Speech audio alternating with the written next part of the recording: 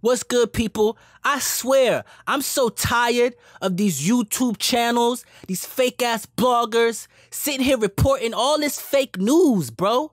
Fake news really, this whole week, fake news has been pissing me off, okay? The most recent one I seen was Shotti stole $2.2 million from 6ix9ine. How stupid does that sound? I'm gonna give y'all all the details, so make sure you like, subscribe, and hit that notification button as well. Think about it, $2.2 million. How could somebody steal $2.2 million? $2.2 million. Do you really think Shotti was able to steal $2.2 million that was destined for 6ix9ine's bank account? Think about this. Let me start by saying this. Shotti is not 6ix9ine's manager, quote unquote, okay?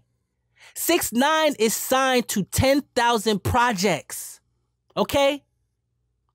The dude who owns 10,000 projects is the son of some rich-ass exec, okay? So they know how to do business. The money is not going to Shotti.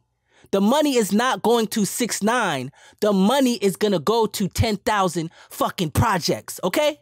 Now, MTA says they wired, okay? They sent some money for these shows.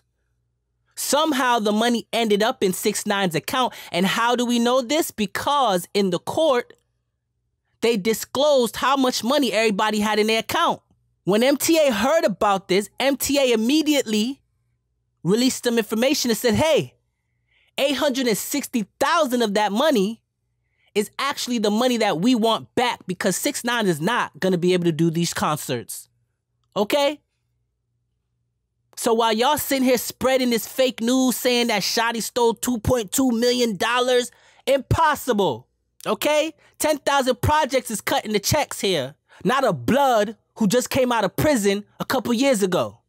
Now, because 6ix9ine is in jail and he probably won't get out anytime soon, chances are they're going to want that money back. Matter of fact, they want the money back. They want $860,000 back because 6ix9ine is not going to be able to do none of these fucking shows. Let me read something that I read. It just pissed me off. Let me read this to you real quick, all right? 6ix9ine's former manager, Shotti, is accused of fleecing the Brooklyn rapper for $2.2 million in show money.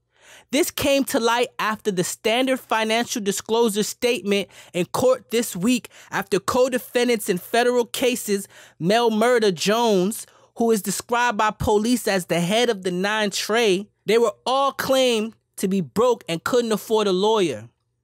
Shotti admitted that he had $60,000 in a checking account, but believed that he pocketed $2.2 million from a show Tekashi did. The source revealed that a promoter reached out to Tekashi directly following a show and told him that he should have gotten $2.5.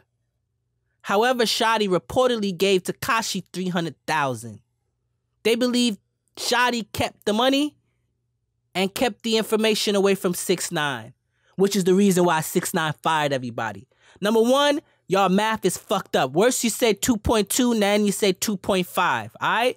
Number three, again, why the fuck would MTA wire Shotti $2.2 fucking million? Y'all cannot be believing these sites, y'all. Do your own research, okay? Hip Hop Classic, stop it. DomisLive, stop it. I'm tired. I'm tired. I'm gonna be honest with y'all. If y'all want real deal, unbiased information, check academics, okay? Check my page, hit the notification button, hit the like button, hit the subscribe. I'm not here to give y'all bullshit news. I'm giving y'all real news that I researched, that I made sure is real. That's why I jump out and just, you feel me, start jumping and going with the trend. These bloggers are spreading fake false news because they want views. I'm not here for that, all right? Now hit the comment section with your opinion. Do y'all really think Shotti would be able to steal $2.2 million from 6ix9ine? Puh. It's your boy, I am Super Sean, and this is Famous Before the Fame podcast. Peace.